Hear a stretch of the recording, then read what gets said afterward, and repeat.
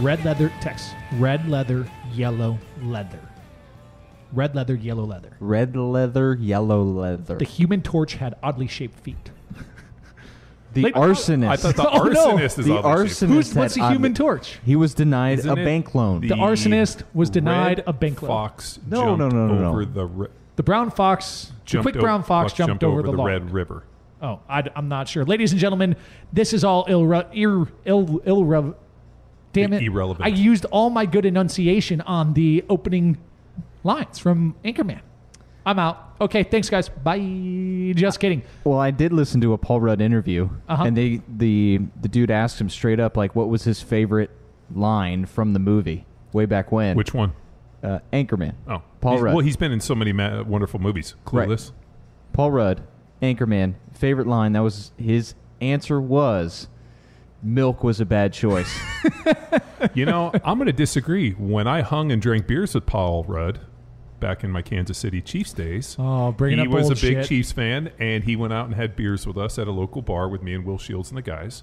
And he said that the line that killed everybody, that even broke Will Ferrell on set, was 60% of the time it works every time. Yeah, you can't pick your own line. And then Will Ferrell looks at me, he's like, that makes no sense. That was him. That doesn't make any sense. On the first take, and then he just kept rolling with it, and he was like they were in tears.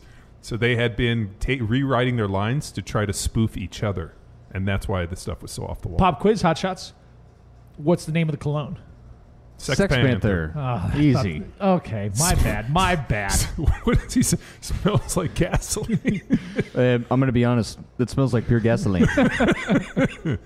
I wish this was an Anchorman episode, but it's not. It always could be. Maybe next time, if someone would call the hotline, ladies and gentlemen, you're listening to another crew episode of the premier podcast in strength and conditioning. I just had some really hot coffee. Hot coffee. Hot.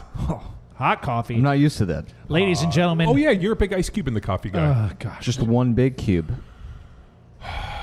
Big Cube was my nickname in grade school. That's right, people. The hotline is open. We are taking text messages. We got a couple texts on the line that were not texts. Way to enunciate. Texts on the line that we're going to cover today, one of them. But leave us a voicemail. Leave us a text message. The hotline is open. We want to know what you want to know about. And we will let you know what you want to know when you want to know it. That number to the hotline for Power Athlete Radio is 929-464-4640. 929-ING-ING. Have you been listening to a lot of Chicago Talk Radio? Because you got your Chicago Talk Radio down. In 24 hours, he's going to be with the boys. Oh. So he's practicing his accent. I've also had house guests that are pretty thick in the Chicago accent as well. The in-laws. Oh, yeah. Oh, yeah. You know, Mrs. Packy, much more than Mr. Packy. Mm-hmm. Well, I'll tell you what. And then Ashley even falls into her family speech patterns. It's very interesting how easily that, when you surround yourself with... It's kind of like herpes almost? Yeah. Like it goes away and then you get reinfected and it comes back? Yeah, exactly like that. Exactly. But, ladies and gentlemen... Tex, you seem kind of quiet. I'm just blowing on my coffee. Oh, jeez. Just drink the hot coffee. Dude, you have to kill all the nerve endings in your mouth. Yeah, you got the tic-tac hottest mouth, coffee. too? You got tic-tac mouth? You and Nate Austin, twin brothers of having this sensitive mouth. You know what you do? You take the hot coffee, you throw it in there, and then you burn everything, and then at that point, you can drink the hottest coffee in the world without problems. Tex, this is science. But then you can't taste anything. That's why you get spicy sauce. Yeah. Hot sauce. It's kind of like you've seen A Million Ways to Die in the West. Remember when he's like, those guys, they work in the coal mines. Well, they got to put hot sauce. I can't taste anything. And then it shows them like farting and they just start dying. That's a funny movie. That would be a good movie. I remember when you saw that and you're like, this one had me roaring. I'm like, BS. Watch it. It's pretty good. Yeah. Let's get into the question. Like when he's doing like the shadow and he's like, oh, I didn't even know we knew each other this well. And he's like it looks like his shadow's blowing him. So we're going to get into our text message question from... How lazy are these people that they have to text us? They just can't even call? Texting is harder than calling. But I like to hear the emotion, the thought. Like I want to know who I'm talking to. Text is just so impersonal and sterile. That's okay. It's not their fault. You know, I think texting is harder because you got to reread it. You can't Maybe There's too much revision on. Maybe text. it's COVID, and they didn't want to spread COVID, so they were texting us instead of leaving a message. It's possible. So here we go, ladies and gentlemen. Long story short, for the record, that's how the text message starts. That's not my line. The problem is it's long story longer. That's Luke's line. Long story longer. Long story short. Let me get my question reading voice. Long story short. Just kidding. I can't seem to maintain a, quote, healthy long-term regimen, unquote. When you do the quotes, you got to put them by your head. Okay, but if they're listening, they can't see, but if you're on YouTube, you'll see that. Yeah. Okay. I've been in, quote, great shape, quote, about 5 times in my 38 years of life. Detail number 1, 38 years old. Then I fall off the wagon and fall back to where I am right now, which is 5'8", about 228 pounds. I'd like to be near that 200 pounds range in terms of body weight. I'm very muscular. I've got a 48-inch chest. Count parenthesis, 48.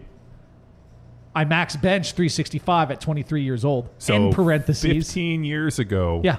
Still counts. Count it. Count it. 15 years ago? Okay, NFL guy. You were just talking about like 15 years ago, Paul Rudd and you drinking Michelob Ultras. Yeah, but I didn't talk about the fact that I was repping 500. I repped 500 pounds. Yeah, how big was your reps. chest 15 years ago? Don't answer that question. Probably, I don't know, 100. I don't know. Did I break it? Okay, back to the question. So my man here, max bench 365, commendable at 23. I just want to say that I did max 363 at 16 years old, but no big deal. Those numbers do not fact check that text. I have a spare tire that he can't get rid of ever. He's a type 1 diabetic, by the way, and he injects insulin into his stomach region, which is why he thinks he has that spare tire. No excuses, though. I want to get rid of the spare tire. What would be a good reintroductory training program for me? I'd love to get back into jiu-jitsu, into backpacking, but cardio has always been my weakness. I gas out early at jiu-jitsu many times a session. Also, in your programs, do you provide and offer any dietary advice? Is there a specific program? Is there a specific program that you would recommend? Thank you, Carl. Karl. Carl. Good to see you. Good to see you, buddy. All right, so... Well, there's a lot to unpack there. This guy's new to Power Athlete, right? Yeah, he's new to Power Athlete. What did he say? He was 5'8", what? 5'8", 228. 228. All right, that's pretty heavy for Damn. that. Man, there's a lot. But he's very muscular. There's a lot of stuff to unpack. The biggest one, the age, and then the type 1 diabetic. So back in the day, before they actually figured out what type 1 diabetes was, they called it wasting disease because regardless of how much people would eat, they would waste away in front of your eyes. And they ended up figuring out that it was a lack of insulin. So then they started supplementing back with insulin. I've been fortunate to work with some type 2, and I mean a lot of type 2, but actually a decent amount of type 1 diabetics. And we found that there was a few things that were an issue.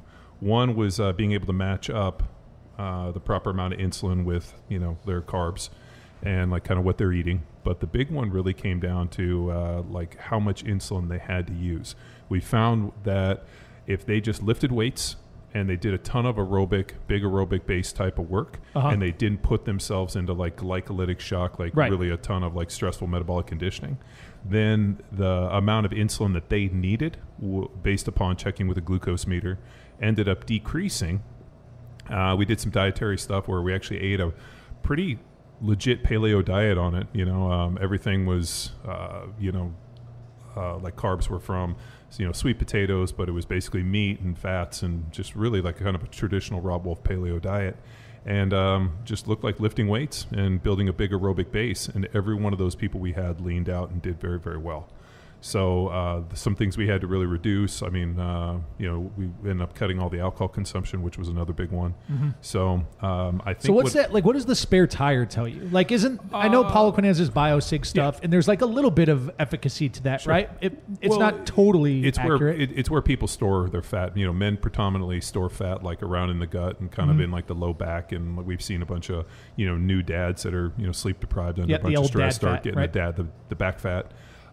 Usually that spare tire is more a function of some insulin sensitivity issues if you look at the Poliquin stuff. Yeah. So which would make sense with type 1 diabetic. I think with people that are type 1, there becomes a very, very small margin of error, and especially for what he's trying to do. He's obviously spraying a lot of shots. I mean, if he's 38 years old, he's 5'8", 228, which is a little bit more than I would like for him to be. I mean, if he was 5'8", like 200, it would be probably a better place. Which is what he wants to get to, right? To be 200. But dude is like for a smaller dude. I guess 5'8" is small. No offense, Tiny. Dex. But because you're what? 5'9"? It's a wee man. You're what? 5'6", 5'4"? Keep going lower. Fruits or high school football program or no, but in all seriousness, on your Tinder profile. If you're benching over 300 pounds and you're like a shorter dude, you're probably like a stockier dude. Is that fair? Or do you think he's like power lifter big? To quote my good friend Paul, Lift Run Bang. Most people that lift weights or most power lifters are usually like 30 to 50 pounds over. Like they always think they're like 10 to 15 pounds to be jacked. It's more like 50. Yeah. Okay. So they have to lose. Yeah. Like they think, hey, if I just lose 15 pounds. Yeah. Like there's all like I'm 15 pounds away from being shredded, and then when they actually try to get it, they end up losing about 50. Yeah. Okay. But I bet you he would probably be feeling a lot better. The other thing too is fat's extremely oxidative, so it's going to be creating more and more problems. I think the lower he could get his body fat, the less insulin he would need. He didn't talk about his diet stuff. So if he hit me up for personal coaching, first thing I would do is he would just do a basic program, very similar to Jack Street. I would not put any like a ton of timed kind of AMRAP type stuff in there. Right. All of his accessory work would be like 90 seconds. We'd give him a little bit more rest. I would have him doing some form of aerobic work.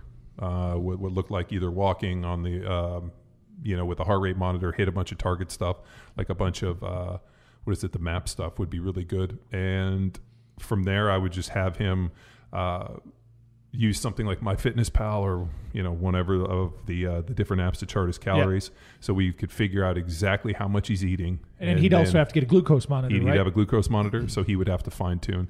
What happens a lot of times is I think people just like, hey, if I take 5 IUs of this or 10 IUs of this, they just consistently hit that amount. Yeah, because that's what I do. It's like my dose. Yeah, versus being able to check your blood sugar before and after, and it gets kind of. But I think what you almost have to do is refocus it and say, all right, hey, I'm gonna figure out the training piece. I'm gonna figure out the aerobic piece. I'm gonna figure out the food quality piece, and then the last piece, I'm gonna figure out the total caloric, like how much food I'm eating, and I'm going to match that with the energy requirements based off of the blood work or off of testing your blood. Should he change one of these things at a time, or is it a wholesale approach? As you guys know, I don't like wholesale approaches. I like to make one tweak. So the biggest one we need to do is get him into a training set. So like if he's following Jack Street and doing some aerobic work and kind of taking some adjustments, I'd say, okay, that's our first 2 weeks. And then over those 2 weeks, I would not give him any dietary stuff. I would just have him start charting his calories. So then we could look and say, okay, this is how you've been eating. Do you think that this is the smartest way for you to attack it? I think this is a better way. Shoot him a list of foods and say, these are the foods I want you to eat. And then once he shows me 2 weeks that he can eat these foods, then at that point I would start looking at like tackling the total caloric load, the macros. And I think in terms of Jack Street too, because there is some like glycolytic days on that, so you'd have to be aware of that. So the glycolytic days would look like like a triplet, 3 movements, 5 sets. Minimize rest in between movements, and it's going to be something that's going to be a higher heart rate. So, but he could wear a heart rate monitor, right? So there's like 2 options there, right? You either like what you could do is just drop down that intensity and recover a little bit in between those sets to make sure it's more of an aerobic type of session. Yeah, so or you could just 70 to 75%. Yeah, or you forego it altogether and just say, all right, I'll hop on a bike or go on a walk on that day. Well, with that less the accessory work. I would want to still have him hit the accessory work in Jack Street because I really think when I look at the Jack Street program, we hit like it's kind of like a big meal, man. Like we always are putting a bitchin' big steak out there that's cooked perfect, medium rare. And then the accessory work is where we can really get our volume. So I mean, we get a lot of really good quality movement in Jack Street, where we're able to hit that, let's say 20 sets per body part a week. I mean, where we really tack on that volume is in the accessory. So I would not. I'm thinking like Saturdays. So on Saturdays sometimes there's like the kettlebell burn downs or anything like Wouldn't that. do it. So I would have him. I mean, I know you're wearing a Phoenix. I'm wearing a Phoenix. We both do our heart rate stuff. I would keep him around 70-75% of his heart rate, and I would have him do the accessory work. But if it got up too much, I'd have him cut the sets, and I'd have him play it, and just be like, all right, hey, we're going to build a big aerobic base. We're going to try to get you in some long, slow duration type of stuff, and we're going to have you lift weights and get real strong, and make some tweaks. The people that I've worked with that were type 1 diabetics, as they got leaner and they started changing the food quality, all of a sudden they started needing less, not as much insulin. And all of a sudden when they started, everything started kind of trending in that direction, they started leaning out and everything started looking better. So for our listeners who are wondering about, well, where's this nutrition advice come in? So no, we don't have any necessarily canned nutrition advice that are included and packaged with the programming, but our nutrition coaches are on the feeds and do answer nutrition questions. For this individual, I would not recommend a template. I would recommend a coach. Right, because he's more working, nuanced. Well, it's nuanced because he's working within a type 1 diabetic. I mean, a lot of the templates and some of the basic stuff we do is kind of that bell curve, middle of the bell curve. Yep. As you're an outlier, as you start dealing with an autoimmune disease, or not necessarily a disease, but more of an autoimmune issue like type 1 diabetics, the distinction is for type 1 that the insulin is no longer being produced in the pancreas, so it stops. Right. Type 2 is your body is no longer insulin sensitive, so the body's still pushing out. It's just not reaping the benefits. So one is kind of a diet, almost a condition that you do to yourself. This one just happens for two is the one that you do to yourself. So if you overeat and you do all the other stuff, people become insulin not insulin sensitive. That's type 2, and they can regain insulin sensitivity. Type 1, we're just you got to work within your. So do you think then? It sounds like the BJJ is probably working against his goals because he's gonna be in that glycolytic space, and that's what's gonna burn out, right? Like that's that burnout he's feeling isn't necessarily aerobic, but it's like a lack of glycolytic capacity. Well, it depends on how he rolls. Yeah, fair enough. The guys that I've seen, the best jiu-jitsu individuals in the world I've seen are cool and calm as a cucumber. Yeah, but those are here's my just guess. And literally rolling like 3 times with Drew Ski is like, okay, if you're 5'8" and you're a 315-pound bencher, you're probably not a wiry Rob Wolf like flow guy. You're probably going to be a try hard, rip them apart guy. Yeah, you know what I mean. And that's probably why you're burning out. Is number 1 probably efficiency. Number 2, you're not tapping into the right energy system. So it's like. That's a total guess but based off of my N=1 experiment. But that takes years of experience. Like the guys that I would roll with back in the day that were really good, man, I would gas out and they would like not even have a bead on their forehead. The reason being is like a boa constrictor, just kind of laid back, let you make something move, and they just match tension, match the force. So, but if he's using it as skill work, it's important that he takes a different approach. That try hard, go after it. Mm-hmm.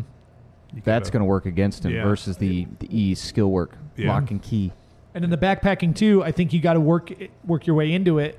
If you again, monitoring that heart rate, get yourself a chest strap. Don't rely on the wrist or the forearm or the bicep.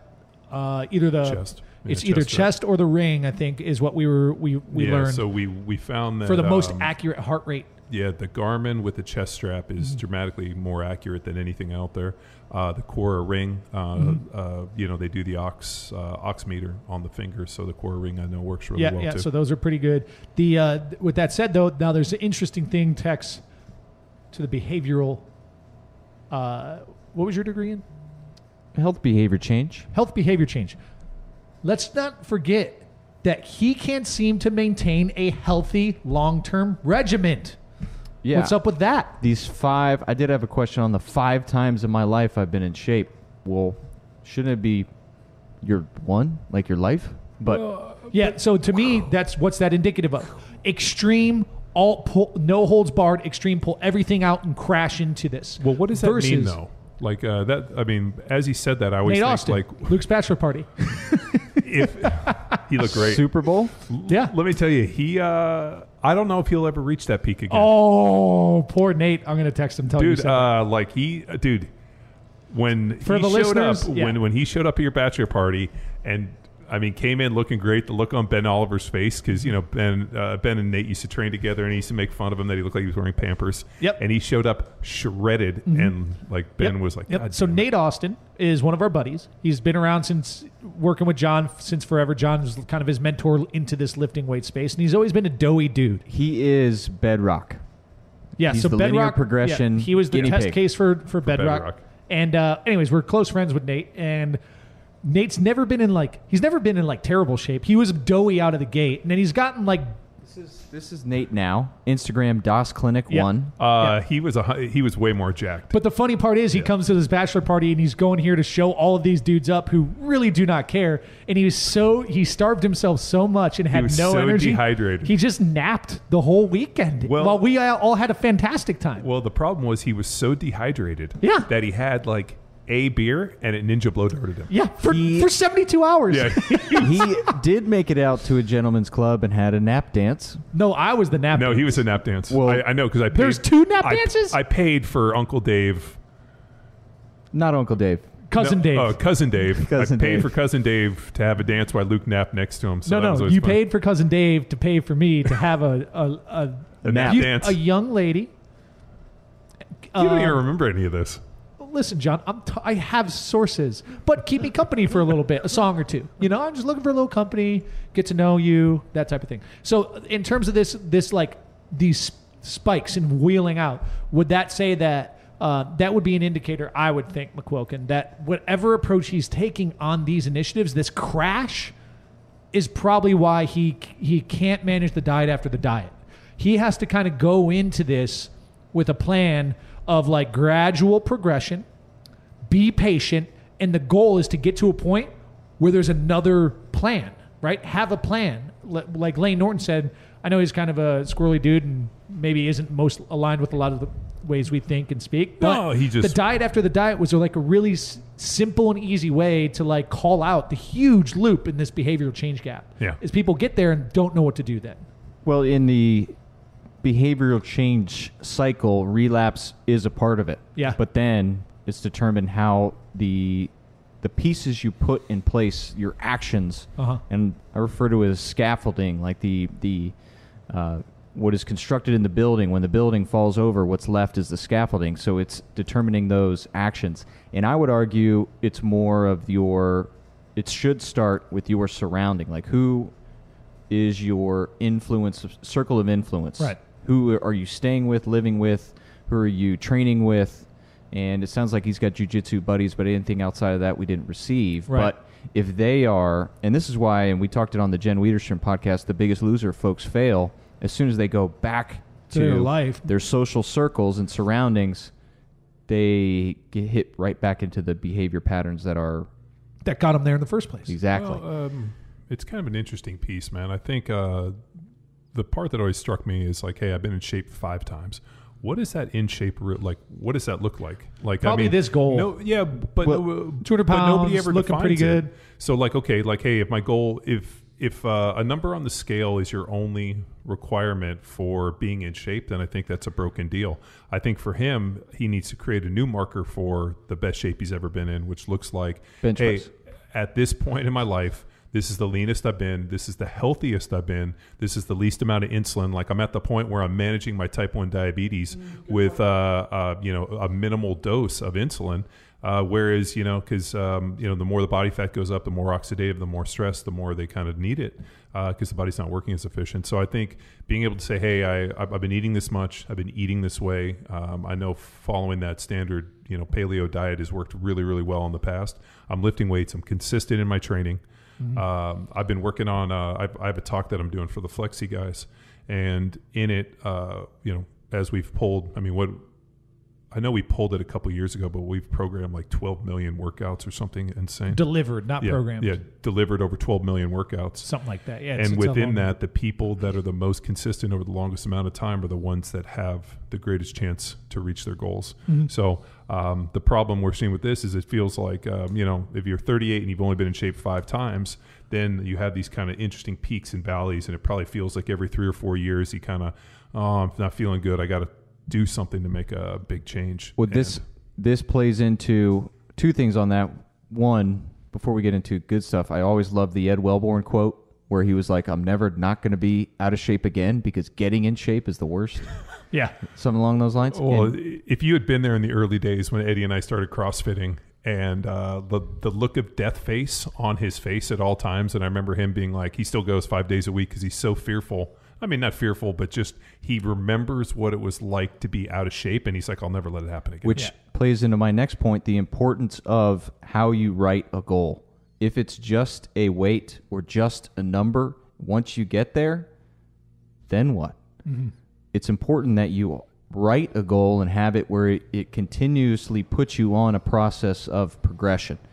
And if we're 38 and we're looking at 40 years old, and if you're able to maintain said bench press weight or said body fat percentage or specific goal, then you are still progressing even though as you get older. So that'd be an example of a goal that you're always striving towards that is representative versus a strength number, a weight number. You get there and you feel dissatisfied. Mm-hmm. It was the process, the walk to get there that makes it a realistic goal. So it needs to be, he needs to, in my opinion, rewrite his goals so there are in that way. I appreciate the SMART goal model, but at the same time, it needs to be something that is always and becomes a behavior, an action for you versus just a marker that you hit and then what. Mm-hmm. Mm-hmm.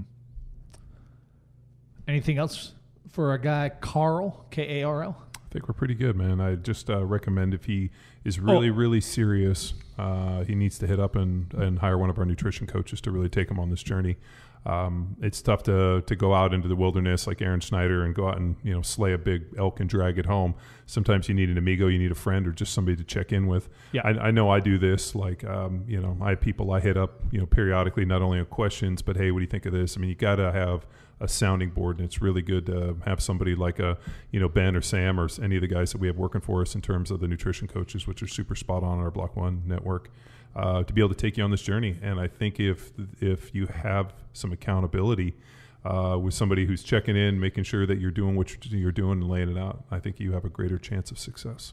And another way to add on to that is the Jack Street feet are very active and very positive. Not a lot of dick punches. If Carl with a K is on Jack Street. You can talk. Yeah, there's people on there who follow the coaching, nutrition coaching. They're going to tell you how it is. Yeah, Jack Street is super positive. Amber's become pretty positive too. I feel like the people on Field Strong are really more no nonsense. No, it is performance based. You post your lifts, you get direct feedback, and you apply, and then we progress. Bedrock is an educational feed. Dudes that are interested in questions or video lifts, and it's a lot of teenagers on their journey. So that's a fun one as well. Yeah. So there you go, ladies and gentlemen. Do you think he needs to parallel that with advice from his doctor as well? Of course. A type 1 diabetic? I think before embarking on any exercise plan or any nutrition protocol, you should consult your doctor. Okay. Well, that's... I just wanted to get that out there because sometimes common sense ain't so common in this era. And we are not doctors. I am not a doctor. Doctor? Are you a doctor? I don't concur. You can. Well, if you concur, you're a doctor. But Tex did stay at a Holiday Inn once. Back off, man. I'm a scientist. That's a Ghostbusters quote. All right, ladies and gentlemen, thanks for listening to another episode of the premier podcast in strength and conditioning. If you have questions, we got answers. All you got to do is hit up the hotline, baby. Text or call. I mean, if you don't want to upset the big guy, call. Leave us a message. 929-464-4640. 929-0. Now it's time for you to empower your performance. Head to powerathletehq.com/training to choose from a number of programs to meet your specific performance goals. And if you like to break a mental sweat too, visit academy.powerathletehq.com and become a real stakeholder in you or your athlete's success. Until next time, bye!